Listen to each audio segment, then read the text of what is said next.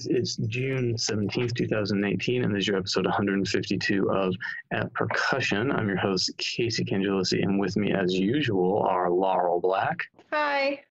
And Ben Charles is here. Hi, everybody. And again, guest hosting with us is Caleb Pickering. Can't get rid of me. You're back for more. That's good. Well, you guys, our guest today is a very active performer and educator. She performs with the Concordia Foundation and works extensively with their educational program, playing an integral part in the children's productions and workshops. Laurel and I met her because she also runs literally the largest percussion retailer in the United Kingdom. So they deal instruments, sticks, mallets, sheet music, etc. You may have heard of them, especially if you're on that side of the world, called Southern Percussion. They're located in southeast England in Essex, just about an hour outside of London. And she's been a great business associate of ours and dealing our publications since, I looked it up, Katie, since 2010 was our first email correspondence that I could find. And she's just been wonderful to work with and totally great company to be with and be associated with. So how's it going, Katy Elman? Thanks for the intro. Wow. It's good. It's nice to be on here. Thanks for the invite. Yeah, you're very welcome. What's happening over there for you right now? I see you're in your shop. Yeah, well, it's Father's Day over here as well. So we've just literally been chilling, relaxing, having a barbecue and everything, and put the little one to bed, and now here with you guys. Nice relaxed day. Well, Katy, how is business? That's a really tacky question to ask, probably. No, business is good.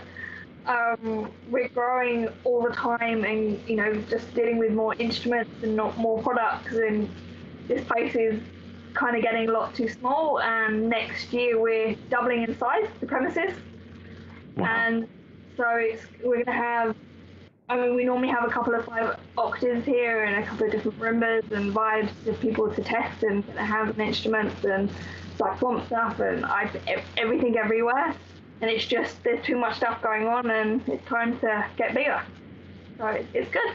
That sounds very good. So, spoiler alert, you're very young and you're the director of this whole company, is that right? So it's actually a 10-year anniversary this year. So I was, even younger, not that young anymore. But when I started it and took it over from someone, it was a really small company. And he was retiring, and it was just run from a shed in his back garden. And he kind of said to me, will I take it over? And at the time I didn't know what I was doing, so I was like, Mom, Dad, come help me. And we went down in a van and kind of picked up the company, and here it is. It's good, it's growing, it's getting bigger, and more staff now, and yeah, it's good, and it's difficult being a female and a young female in the industry at times, but I've never really let that bother me, and I use it to my advantage. Let people think that I'm young and naive and they can help me, and I learn so much more. I use that to my advantage too. What does being the director entail, just in some words? A lot of work. It's that's probably the first thing.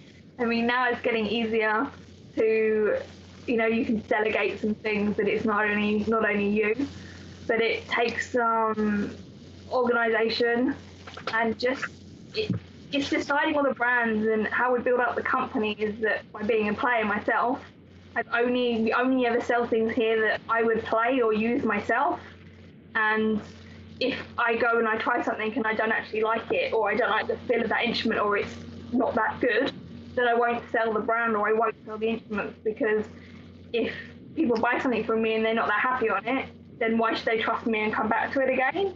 So I've kind of used my playing and my knowledge of instruments and wanted to get further and know things, and I visited all the factories that we sell and learn how they're all made, so I can then go on and really kind of tell people everything about it that I possibly can.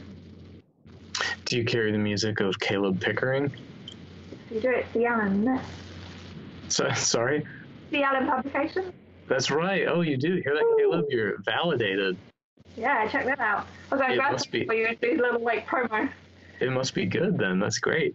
Well, speaking of carrying people's music, a question I hear from young people a lot who are publishing. Of course, we all know a lot of percussionists are self-publishing, or they're just publishing, and they're published by companies like C. Allen or Tapspace, Roll Off, pick whichever one you like. A lot of them ask, how do I get my music to be carried by a retailer like Steve Weiss Music or Southern Percussion? What advice would you give to those people?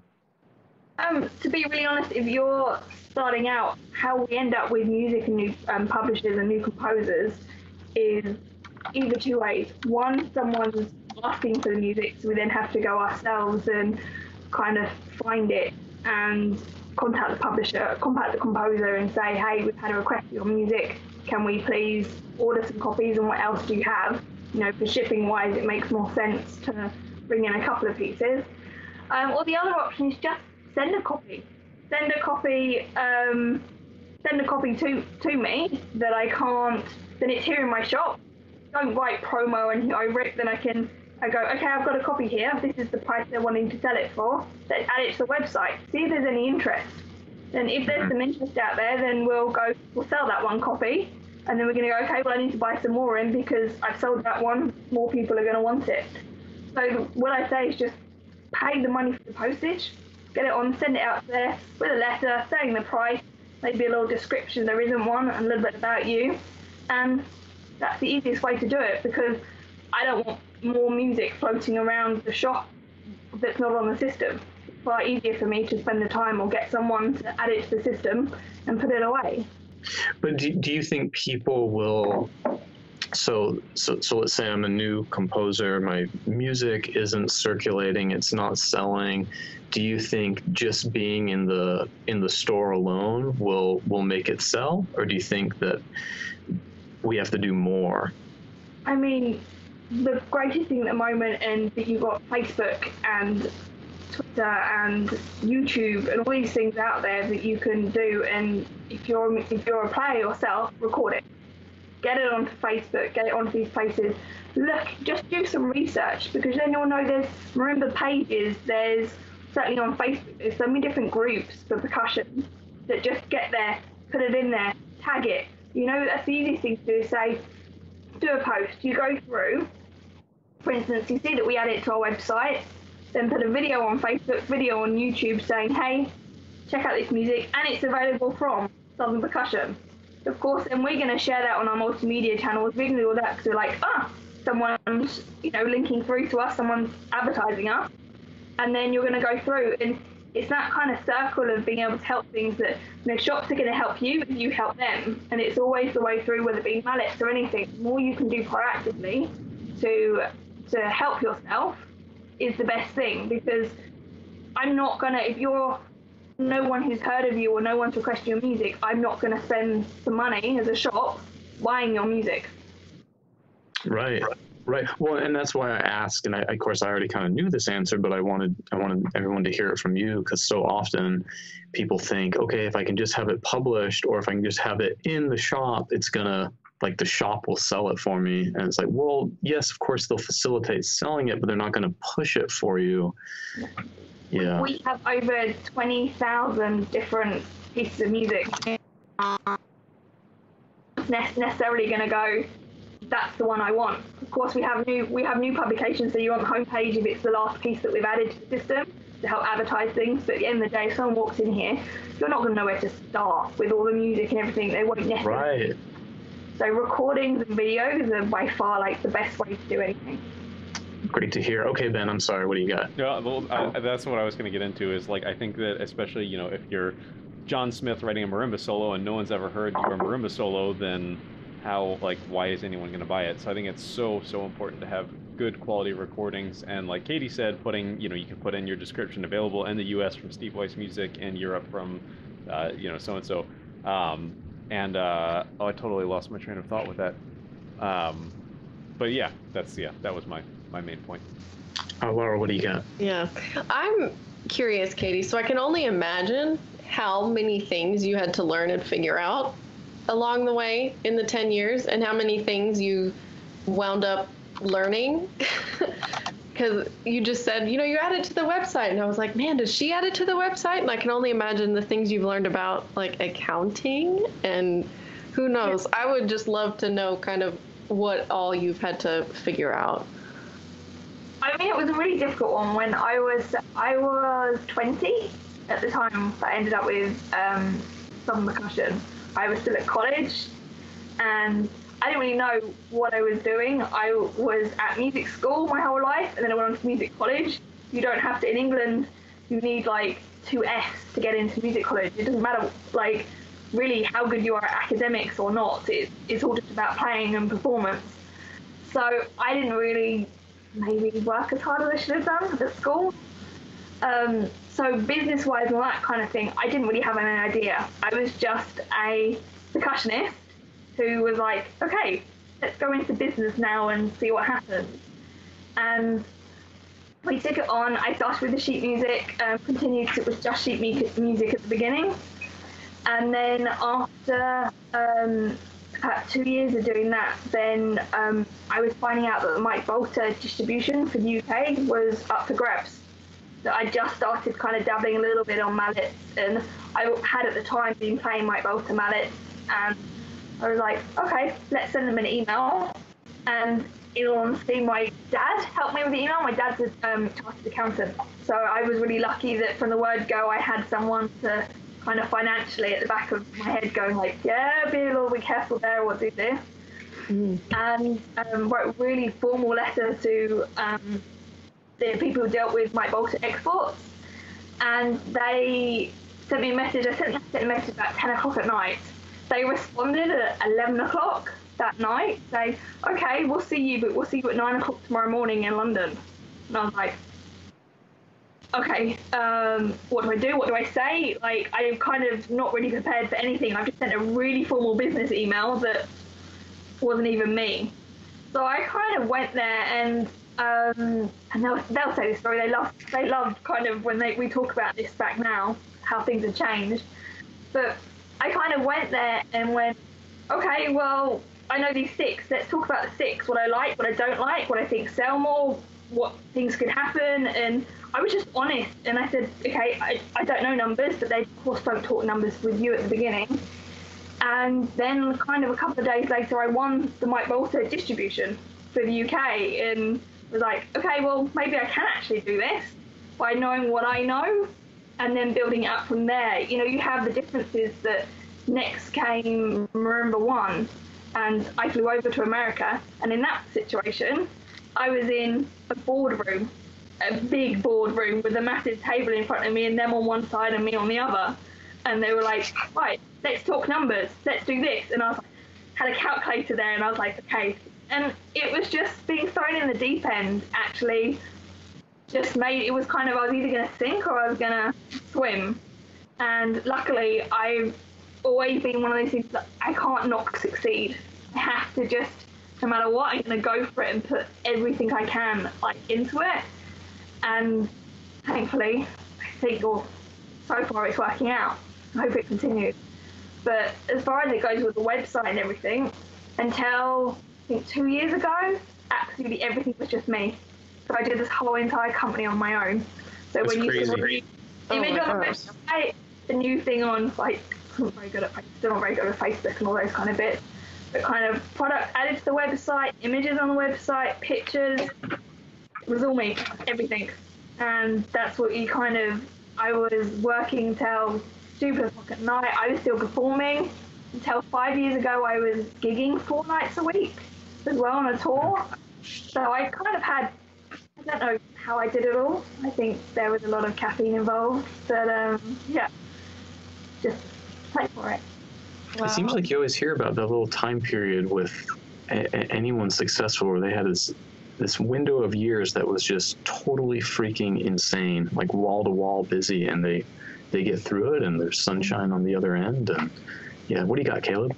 Yeah, I think it's just really cool. This is another person that's come up that they might not have had the traditional training for what they went into, like Casey with you and your video editing, and it's just kind of cool to get in, see. It's just people like getting there. They didn't like have all these special like years of MBAs or whatever. It was just figuring it out as you go and just like learning the skill set. I just think it's really cool to see yet again another.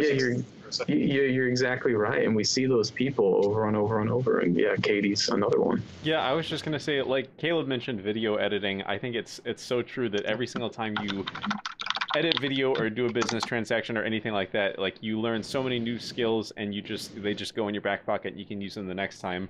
I just think about the most two recent videos that I edited, and they were skills on the first video that I figured out that I didn't even know I would need on the second video, but then, yeah, that was very applicable, and I'm sure the same is going with business deals. I can't imagine flying to America to meet with Marimba One for business, having never really done all that much business. But after having Ron on the podcast, I can kind of imagine it. It's like, oh, dude, this guy, like Katy said, the boardroom, and I imagined, oh yeah, what? There's like a bunch of marimba bars everywhere, a bunch of boards. What? It's probably really laid back. No, you know what? Yes, I remember after that day, yeah, completely. And I remember when I feel that we actually had like a really big earthquake at the time as well. That was like the most so I kind of had like a couple of firsts, and that trip was absolutely crazy and we'll never forget.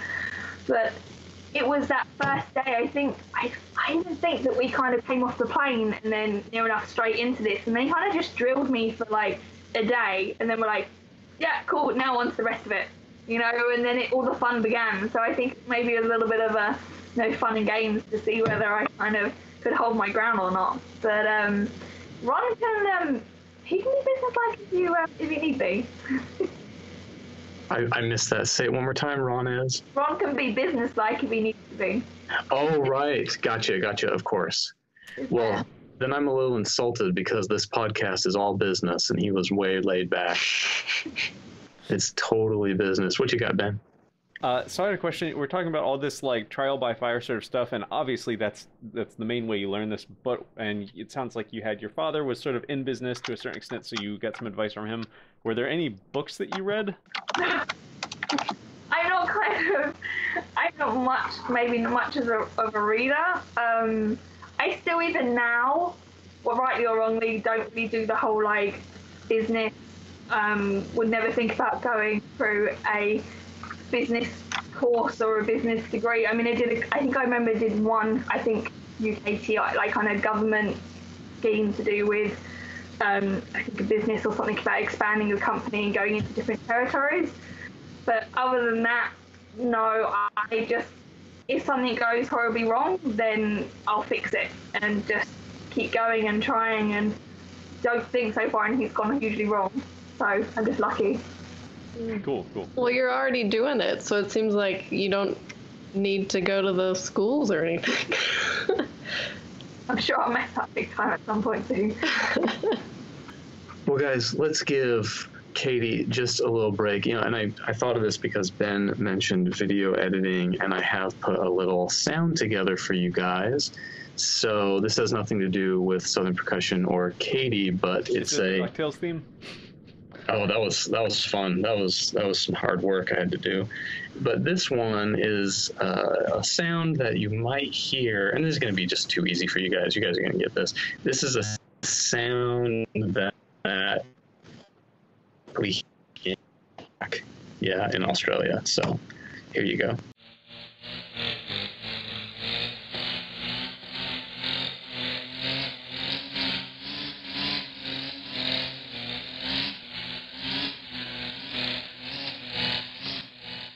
All right, any idea?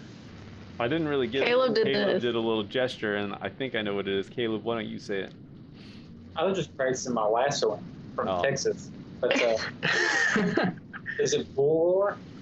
Laurel, we got him. Laurel, you want to tell him what it really is? I wasn't gonna. Tell It's him a what weed eater. Yeah, it's a weed whacker.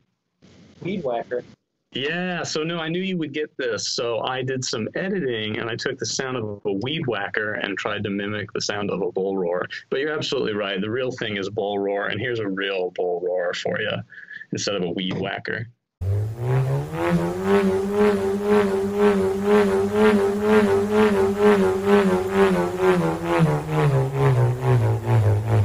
It's good. So now you're laughing. Here's the weed eater one more time.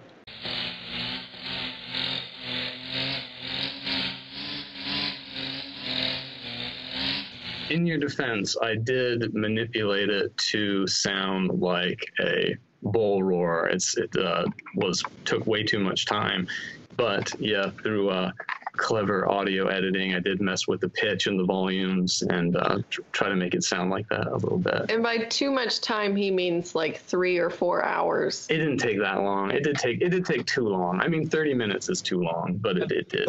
Yeah. It was several hours. I don't know if it was several hours. Yes. Did you sample your own weed whacker? No, so I downloaded from YouTube. I sampled from this video 2 hours of weed whacker sound. What's that from YouTube? I don't know. There's a lot of that on YouTube. A lot of weird, just like 2 hours of airplane ambient sound, 2 hours of weed whacker. So anyway, I used what's called elastic pitch modifier, and so brought all the levels of the sound down.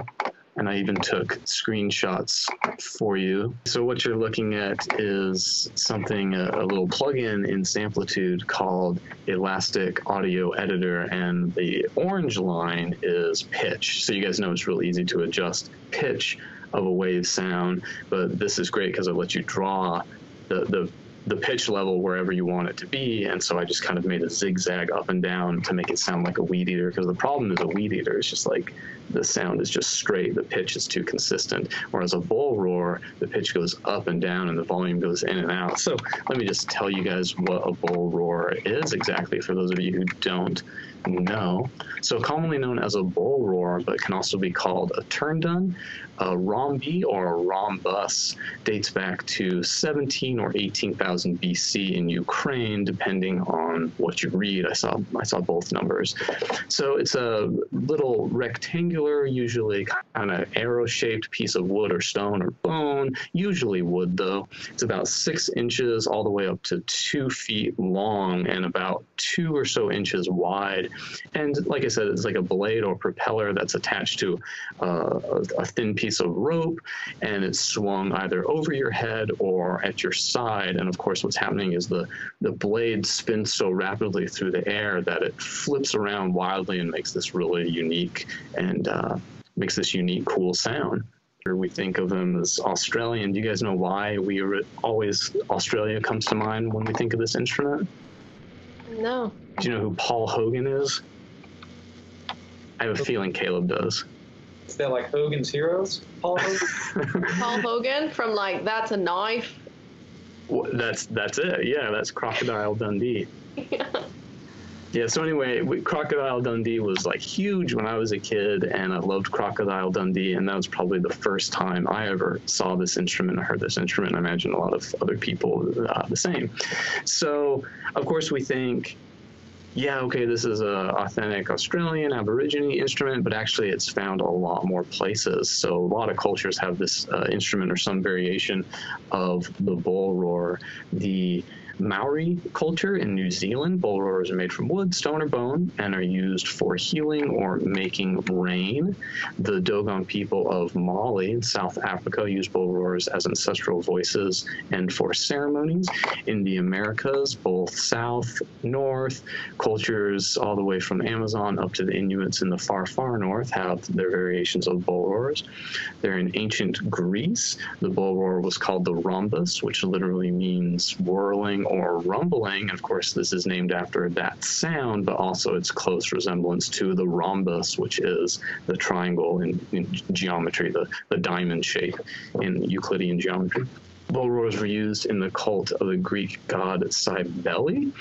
You see them in Britain and Ireland as well, ceremonies and also toys. Parts of Scotland refer to them as the thunder spell, and you'll actually see it as something called a thunder, I think it's a thunder stick in this book, which is Contemporary Percussion by Reginald Brindle. And that's pretty useful because there is a Henry Cowell piece that calls for 2 bull roars, and I guess he calls them thunder sticks in it, and that must come from Scotland, where they call them known as the thunder spell. In Scandinavia, dating back to the Stone Age, bull roar is called broomer in Scandinavia, and of course Aboriginal culture culture, and it has all sorts of meanings and has a lot to do with male versus female ceremonies and spells and symbolism. Bull roars were considered secret men's business by some Aboriginal tribal groups, and hence forbidden for women, children, non-initiated men, and outsiders to even hear. Some further reading, there's some great references listed on Wikipedia, and the most comprehensive article I found online that was at least free was something called Tribal Initiations and Secret Societies by Edwin Loeb, University of California Publications, all the way back in 1929. So I mentioned Henry Cowell. He's got a piece for 2 violins, viola, 2 cellos, and 2 bull roars, but he calls them thundersticks.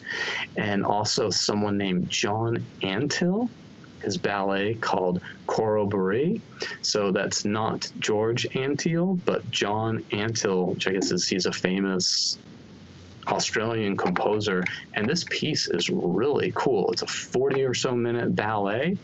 And man, if you, like probably everyone, you like The Rite of Spring and you just wish it was, say, 40 minutes longer, you totally need to listen to this piece because it is so close to Stravinsky. And I've got just a little taste of it for you here. I found where the bull roars are played.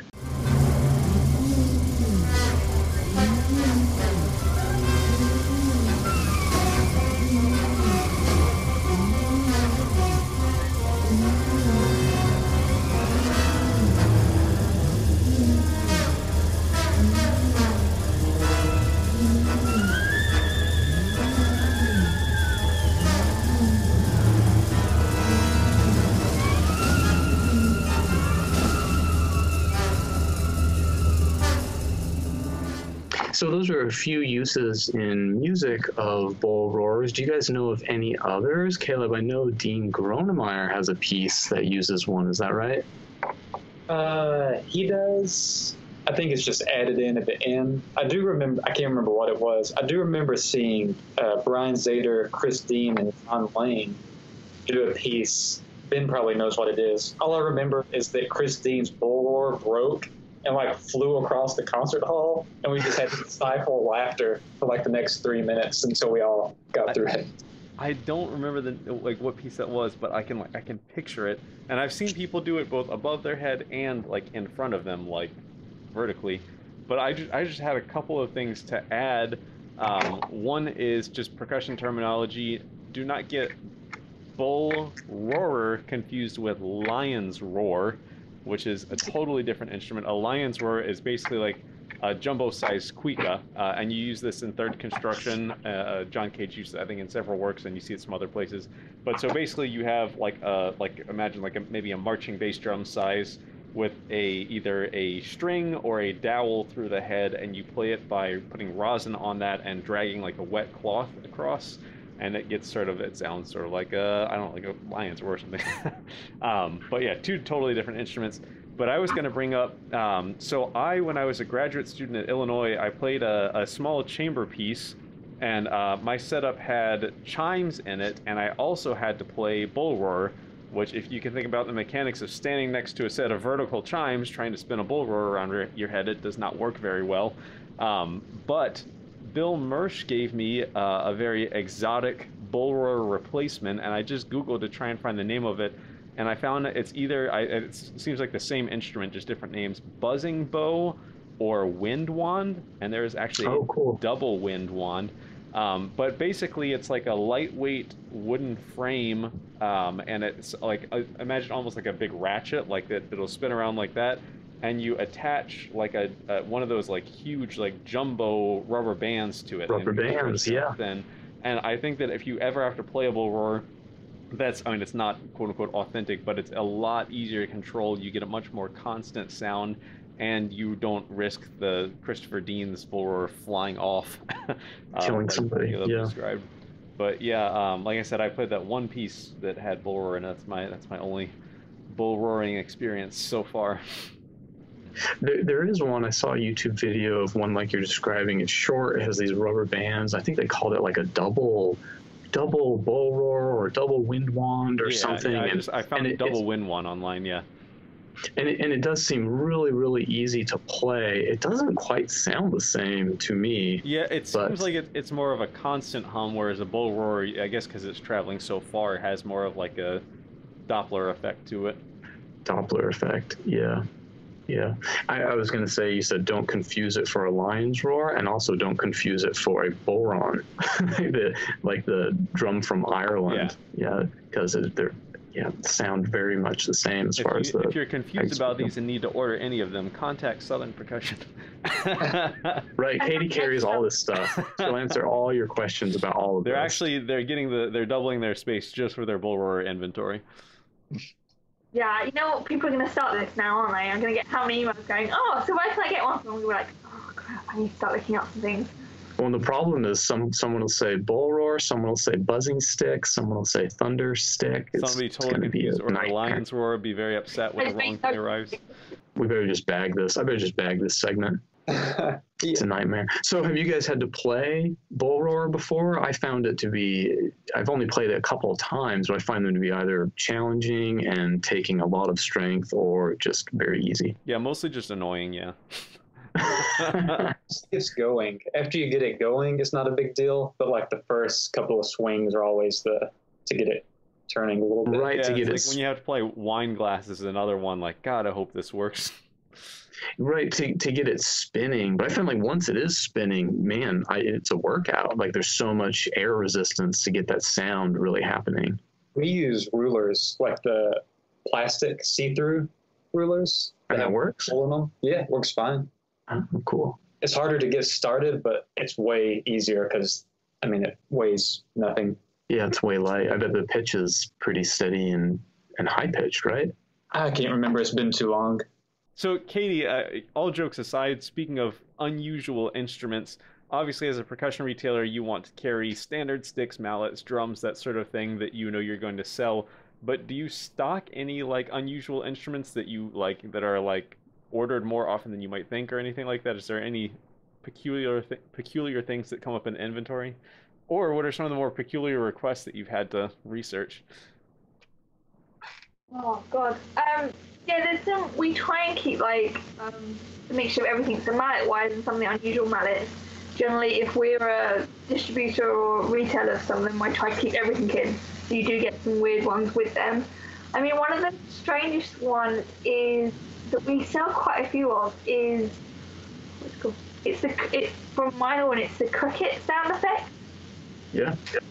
That we sell so many of those things, and you're like, okay, how many people are going to need this sound and are needing for it? And you always kind of have to wonder what it is that they're doing with them and for what effect they're doing. So that's kind of probably on a day-to-day basis one of the strangest ones, I have to say, that I don't really get why somebody go out.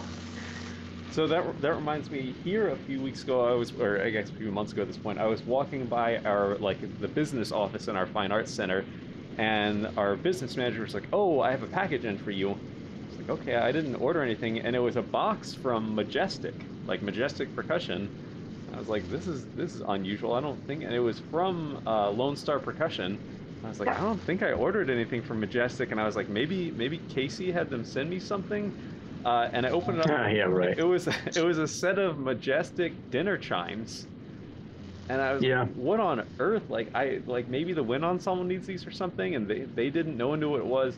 And so we checked what credit card had ordered it, and it was for our, we have an ROTC program, like a military program here, and they use it for some function, and they had ordered it, but like, it was weird because when I think Majestic, I don't think of like quirky little sort of dinner chimes. It's not something that I would think of the marimba company making.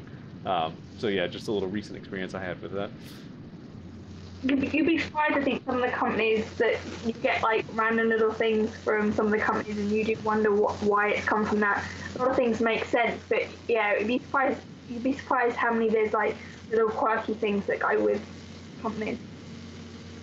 Well, marimbas are pretty new for Majestic. They've been making timpani and drums and tom-toms for much longer, for sure.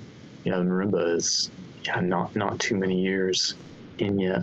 So I've got a little summary and kind of just a personal share about one of my favorite books that I learned about from my old teacher, Tim Jones, who is an Australian, but he learned, I guess it's not video, but it's called Performing in the Zone by John Gorrie. That's Gorrie, if you ever want to look it up. He's in Norway now. He's a trumpet player. He's actually New Zealand born. But he wrote this a few years after he wrote a pretty prolific article on focal dystonia and recovery, because he had that with his embouchure. I don't know all what that involves. I just know it really injures your ability to use your muscles like that. But he wrote this book, Performing in the Zone, which basically covers what we label as performance anxiety. I'll just go ahead and say it now so Ben gets all his jokes out of the way. He uses the term performance arousal. So I'm going to be using the word arousal a lot. So if everyone can just keep a happy face on, that'll be fine. We're going to be real mature about this. That's from history. I figure that's what's going to happen.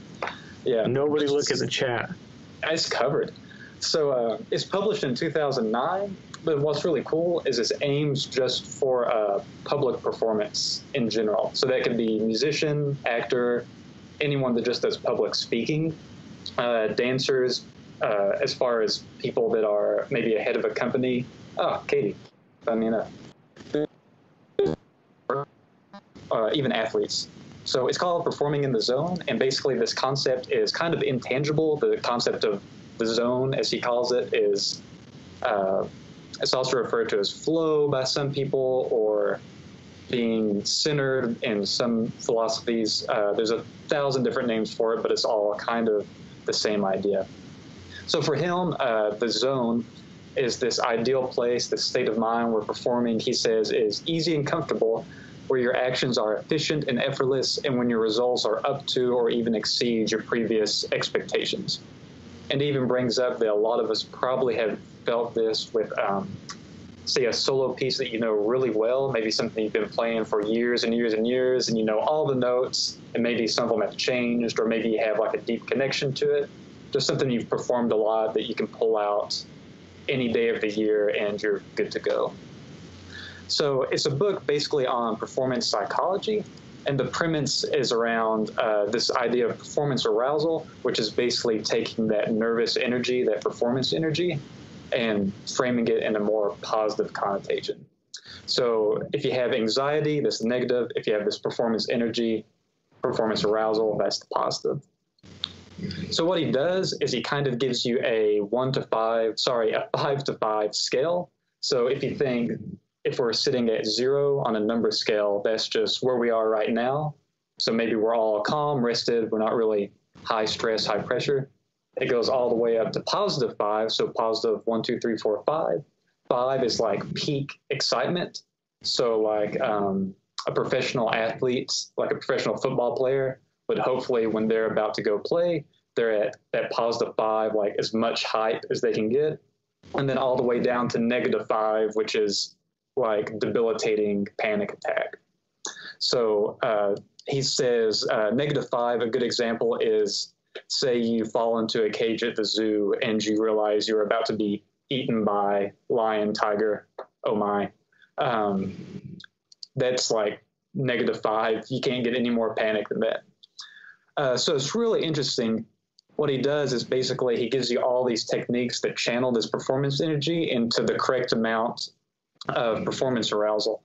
So someone that's perfectly rested, so maybe right now all 4 of you are at 0, but since I'm the one talking, maybe I'm at +1 performance arousal. So right now, if I were at +4 on this performance arousal chart, I would probably be stuttering a lot, like tripping over my words, like sweating, all the anxiety stuff. Too much, I guess that would actually, be negative 4. Positive 4 was if I thought this was like the most groundbreaking thing that has ever been birthed into mankind, something like that. So he says public speaking, maybe +2 or 3. Maybe a modern dancer, someone in ballet might want positive 4 because it's more physical. So basically he gives you this idea to visualize where your performance arousal and anxieties, energies are. And the idea is every time you practice, perform, anything like that, you journal it. And so you have this data, these -5 to +5 data points you can look back over and just see what's going on in your head, basically. So that's kind of the first part of the book, is he just explains the system. And then the best part, honestly, is the next, which is 26 techniques he provides. So he basically gives 26 techniques, tongue twister, to basically either calm yourself down, some of them kind of psych you up. But basically, it's this whole idea of giving your head something to do.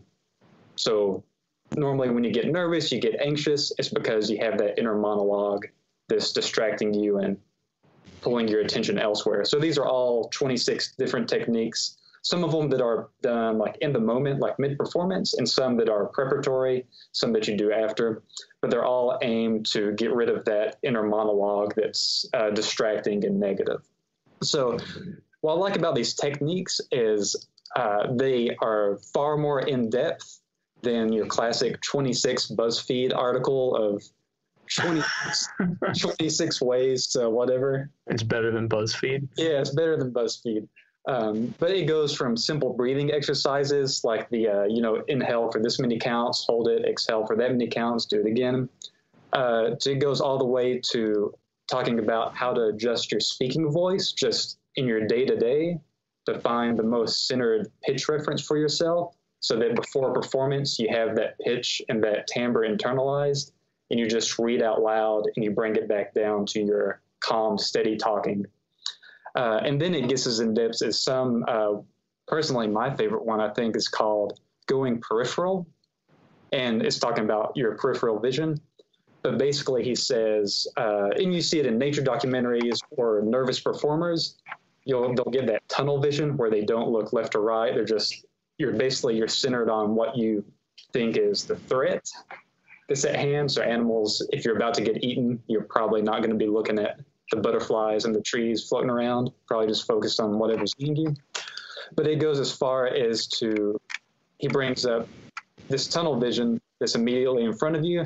And if you ever feel like coming on, he gives you ways. One of them is to just simply look to the left or the right. And that basically tells your mind that, okay, whatever is in front of him or her is not a threat because they've broken their tunnel vision. So just by doing these simple things, your body kind of resets itself. Your parasympathetic nervous system, it's a fancy word, basically it stops, it slows down, so it kind of brings you back to calm and centered. But it's really, I think it's a really great book. Tim Jones at UNLV Las Vegas, the year before I got here, he had the whole percussion studio. At the end of this is a 12-week program. You go week by week. And they had all, I think, 25 students do it. And it was all positive results. Like everyone saw pros in it. And there's a great percussive article. I'm not sure what month or what year it is in. You could very easily Google it. But it's really cool because it also pairs nicely with, I'm sure you've all heard of The Inner Game of Tennis. Right. Tim Galloway's book. It actually pairs really well with his second book. I think it's his second. It's The Inner Game of Golf. Oh, right. Actually, golf is way hard to find, but The Inner Game of Golf is better than The Inner Game of Tennis. Okay. Yeah, so it's really nice because in The Inner Game of Tennis, he comes up with these ideas, and Inner Game of Golf, he's learning a new skill set. So some of the ideas he's come up with have changed as he's done on himself. Just another little book. But it's really cool because he gives John Gorey, Performing in the Zone, basically gives you a series of 26 techniques and a 12-week system that addresses diet, exercise, sleep habits, positive thinking, these 26 techniques, practice techniques, neuro-linguistic programming. It just runs the whole gamut. But it's a really great book. I've recommended it to so many people, and no one has ever said that it didn't help. Because out of 26 techniques, even if you find one that you can do mid-performance or backstage, surely one of these is gonna work for you. And really, I think it's not very expensive. I think it's like $20. It's paperback. You can get it used. And for the knowledge that's in it, it's only about 200 pages, and a lot of them are charts and graphs and stuff. So to really read it, you could probably read it in a weekend or weeknights. Are there a lot of pictures in there? I need pictures. Yeah, there's this one. Look at that. Is that a picture? It's got like a body mass index over. No, that's a graph. Yeah. You can't do that. Oh, here's a picture. This person doing yoga. That's good. There we go. Yeah. But yeah, anyways, that's about all I could say for this one. But that's great. For anyone, especially that has any sort of performance anxiety or feels pressure at performance, be that music or speaking, classroom speaking, anything like that, I think this is a great book because it just has, just so many different ways you can help yourself. Why not pick it up? That's great, Caleb. Thanks a lot. There are so many of these books. We talked about Peak a few episodes ago. There's Inner Game of Tennis, Inner Game of Golf. People talk about the War of Art, and there's just so many. But yeah, I don't know. It's yeah. What do you got, Laurel? Yeah, I was just gonna say that I had never heard of the technique of using your speaking voice to calm you down. That's new to me, so I will try that. And I was curious to know about you guys, if you have experienced this or not. But as I get older, I get more anxious about performance. And it's not debilitating at all, but I'm just much more aware of it now that I'm older. I feel like when I was younger, I was just like, hell yeah, I'm just gonna do my best, and that's it. And have you guys felt the same thing? Well, I definitely relate to what Caleb, the book says about like anxiety, like feeling good and nervous are very close. And I know I've tried to describe that before. Like you can really channel your nervousness into positive performance energy. Like I feel like fear and excitement they're like, I don't know, they're very closely related. I feel like over the years I have trained myself to just feel it in the good way.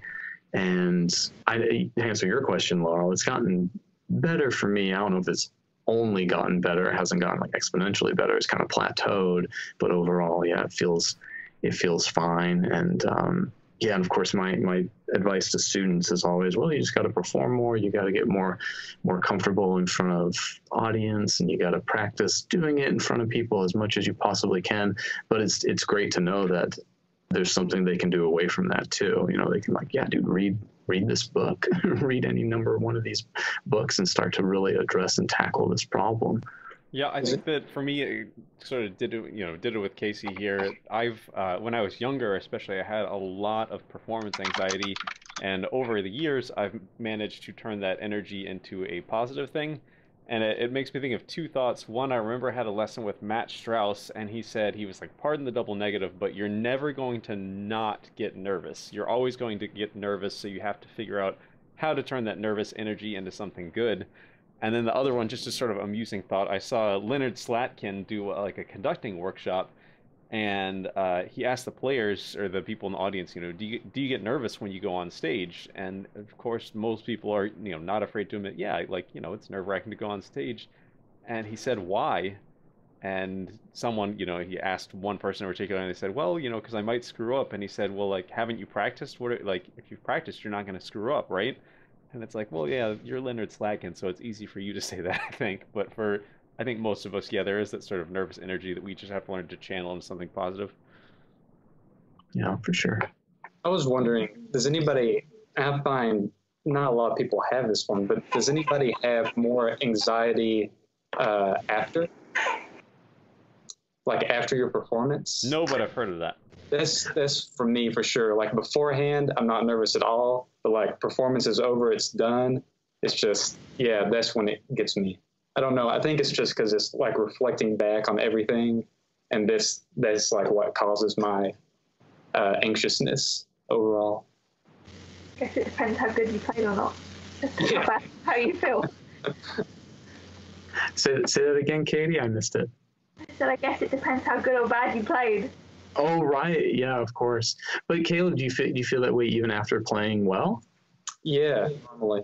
Yeah, is it because I know I don't really enjoy so much the chat after, you go out and you shake hands and I don't know why I don't, and usually you're getting praise, like people are telling you nice things and you're getting compliments, but I don't know, there's something about that I would rather just, let's all sit down and have a drink and hang out and talk. You know what I mean? I guess yeah, small talk is kind of difficult, and small talk about a performance is even harder. You know what I mean? But it doesn't make me nervous. Yeah. Yeah, I find that the opposite. I find that once you've done all the small talk with some of the people afterwards, it kind of gives me a chance just to breathe a little bit. And then after all that's done and the instruments all packed away and you're doing solo things, that then I sit down with the pianist and we just talk through the whole entire concert. And then but I think if you hadn't had that space beforehand, whether you do some of the small talk and you meet the audience, it kind of gives you that sense of, you know, even if things haven't gone so well as you planned, it gives you that time to just down and know that other people enjoyed it. So I think you're always going to be too picky and too harsh on yourself if you go straight from a concert to then discussing it and analysing it afterwards. I think you've got to remember that, I think unless you're in a really unique situation, there will always be parts of a concert. If you're doing a full concert, there's always going to be bits of it that you're going to go, oh, I wish I played that bit better or not. And you've got to learn to, as much as you're only as good as your last performance, you've also got to remember that people don't necessarily expect it to be 100% perfect. And it's nice to hear that the people in the audience enjoyed it. Yeah, of course. I mean, you're absolutely right. And I don't want to sound like, man, I'm ungrateful for compliments or the small talk, because it should be a nice thing. And I guess it is a nice thing. I guess it's just there's that, you have that really thin layer. When you meet someone new, you have to get through that thin layer of surface level conversation until you feel comfortable. But I guess I just want to get to that comfortable place. You know, and you know, we all do art and we all do music because we're trying to elevate our thinking. And like they say, you know, it's art is supposed to teach us more about ourselves as humans, yada, yada, yada, all that great stuff. And you can never do that at the surface level conversation. It's only like, you know, in fact, I give you an example. Last week, I was with Morris Palter and Bill Kahn, which you guys heard back on episode 100, and I think it was 149. And man, like, it was just so great to peel away those layers with Bill Kahn. You know, we've had Bill Kahn on the podcast before, but seeing him one-on-one and going on a hike together, and you just, getting past all that small talk is just great. And I guess I never look forward to like, oh, dang it, we're not going to get through these layers, and I wish we would. Because you don't have time. It's not practical. These people want to say, hey, nice job, enjoyed your concert, and they want to say stuff like, what was that thing you hit? That thing? Oh yeah, it was a bull roar. Okay, you know, and it's like, oh man, I just want to get to the good stuff. I want to get elevated. You know, I want us to elevate each other in our thinking. So something I wanted to ask Katy, I wonder if you've seen with your work any trends with sheet music sale. I know a few weeks ago I reported on a piece that actually Southern Percussion carries, and it's this little snare drum solo by Richard E. Rogers Jr. called Flamboyant, and I reported on it because it's something that I don't see people playing anymore. Maybe they're playing it over there more, but it was something I was assigned as a student, so it's not too long ago. And it's just amazing to me that it made it all the way over from the East Coast, the U.S., to the West Coast, where I grew up in Utah. And my teacher assigned it to me. I played it. It was a known piece, and yet it's kind of fallen into obscurity. I don't see a single YouTube recording. None of my students had heard of it. I ask around, people haven't heard of it. It's like, man, how can this piece of music that was so known now be so forgotten? And I just wonder if you see things like trends in sales or ups and downs, and have any insight to why that might be. Yeah, it always seems to be the way that Southern runs on pieces of music. I mean, the last one in the last week has been Eric Sumber on Badol, which is, you know, you go through and you all of a sudden sell 30 copies of something in the space of a day or 2 days, and then you'll get nothing for months to come. And I think that quite often it will depend if there's a competition being announced, or, I mean, over with you guys, I think that we have state competitions and different things like that roll off kind of carry with ensemble music and different things. So you get ones like that, but also, I mean, also the other option is that someone's done a post on Facebook or something, has done a recording. It's amazing how that can trend it off as well. So, and then it gets shared loads of times, and then everyone who shared it then wants to view it again and wants to then buy the music, and that's why it always helps when you've got links and stuff when you're going to do a video thing, and to kind of say where things get from. If certainly you're the composer, that's always a nice thing to do, and it also works. Yeah. Well, you guys, thanks so much. This was really great. And Katy Elman, thanks so much for joining us, and just congratulations with everything you're doing with Southern Percussion. You guys are just totally doing great. Thanks for having me as well. Yeah, you're very welcome. Well, Laurel, Ben, Caleb, thanks a bunch, and we'll catch you guys on 153.